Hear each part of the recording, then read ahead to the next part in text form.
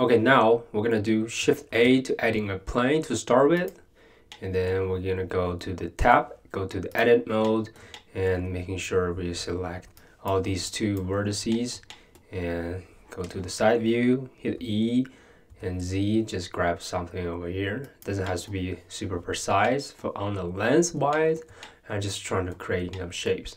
All right. Then next, what we're going to do is to hit Control R to adding some loop cut. Just kind of scroll the middle mouse wheel and just getting something going on here. So add of something of that. And then because right now we have is only two super scene plane, so what I'm going to do is adding a solidify modifier. So go here, solidified modifier here, and then what we can see here, we have some thickness going on here. So what I can do here, I can just kind of drag it out and to getting some thickness. And also if you go to the side view, you realize this is not a really even thickness, so we need making sure to check this box. Okay, so cool. So this is good. So we can simply apply the modifier, go back to the object mode, apply. And then if we tab it out, then we have geometries for this side view. Okay, so this is something that we want to get ready to start with. And then we're going to use Control R to adding some loop cut. Okay, and 3 loop cut, Control R, let's do another 3, so it should be fine. So next we have all these geometries, and then what I'm going to do here, hit 3 to select the face selection mode, select all these faces.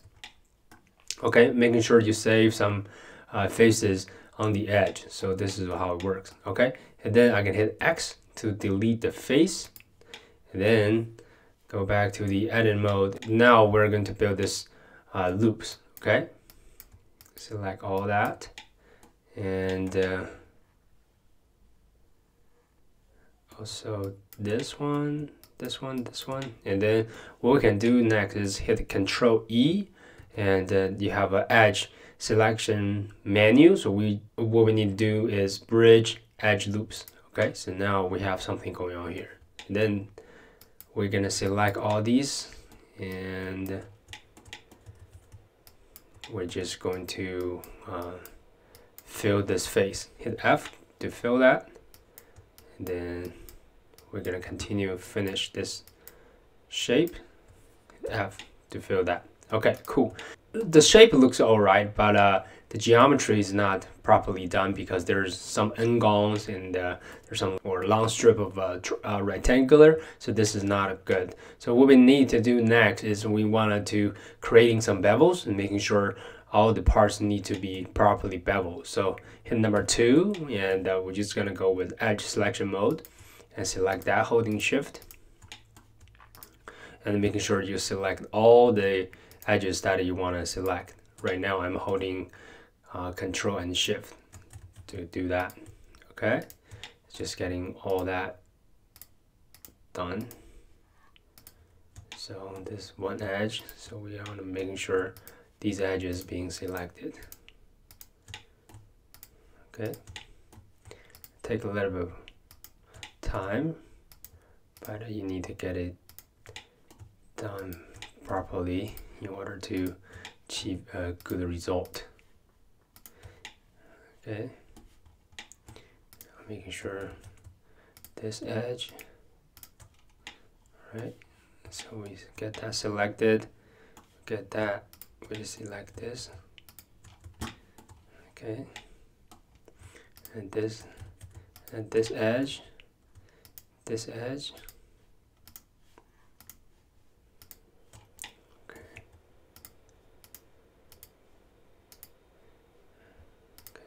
Edge. All right,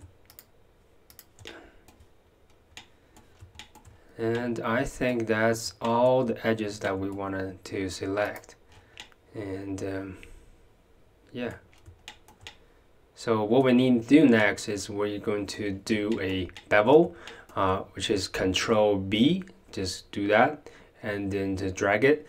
I know its shape looks a little bit off, but that's not really big deal, so we can fix that. Click left click, and then we'll go back to this menu right here So we're gonna making sure the segment we're using is 2 segment, and the shapes is going to go all the way to 1. Well, in this number is going to remain the original shape. And then next, I'm going to change the middle outer from sharp to arc. Okay, so that is everything we need to do. Okay, let me double check everything is being properly done. I think this is finished. Okay, so cool. So now once we start editing this, we wouldn't be able to come back to this bevel operation. So this is something that I pay attention. Okay, that's good. In the edit and go to the vertice selection mode. Next, we're going to connect some points, right? So we're gonna select these two, hit J to join it, and then this one, same thing, hit J, and we are just trying to fix this geometries with the proper topology as needed. Okay, so that is good. And this corner, we need to do that. Right, it's pretty easy. Hit J, just join that. J to join it. And then right now we have 2 ngongs. So basically this is a big ngong. So what we can do here, we're going to hit Control R to adding one loop cut. And then I'm just gonna connect these 2 vertices, hit J to join them. And then right now there's still not enough, so we're gonna do another loop cut, Control R, click. And then what I can do here, I can select these 2, hit J. Right now this seems like a triangle, but it's actually quad, which means 4 edges. Okay, so that is perfectly done. Okay, same thing here, Control R, do that, and select these 2 points, hit J to join it. Now next, we're just gonna making sure these are done properly, hit J, select these 2, hit J one more time, and last but not least, these 2, hit J. Now the thing has been properly done with a good topology. So let's see what we can do here. Hit tab, come back to the object mode, and this one, if we don't do any subsurface modifier, this looks too sharp and doesn't look that very photorealistic. And what we need to do here is we're going to hit Control 2 to adding a subsurface modifier with 2 subsurface levels right here. So you can see we have this, and this looks beautifully done. All the sharp edges and looks beautiful. Then we can do right click, shade smooth, and it's done. So that's everything we need to do. And for me, I think this little gadget or this small model works really beautiful. So, and this is everything I want to share in this video. Thank you so much for watching.